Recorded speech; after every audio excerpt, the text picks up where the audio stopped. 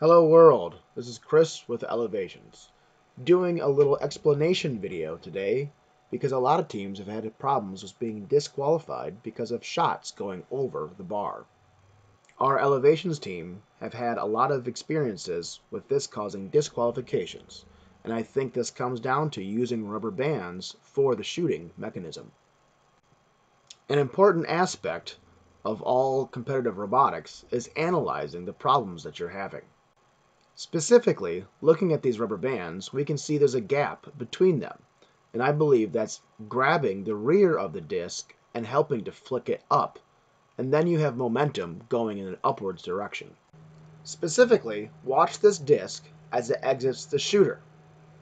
You can see the second one, the rear end is caught up in the rubber band. Now let's slow that down even more so we can really see what's happening.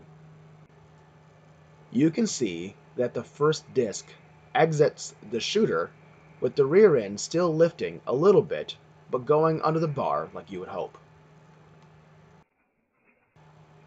Next, we can see the second disc exit the shooter in the same way, however a rubber band catches the rear end. This makes the rear end lift a lot more. Then, with the upward momentum, the rear end goes beyond the front and creates centrifugal force, making it go even higher. So now we have learned that we need to ensure to apply constant, even pressure on the disc as we shoot it underneath the bar. This will allow it to shoot a lot more flat, and we don't have the issue with catching the rear during the shot and taking the chance of it going above the bar. Like and subscribe below so you can see the next video where we'll be showing the shooting mechanism utilizing wheels as opposed to rubber bands.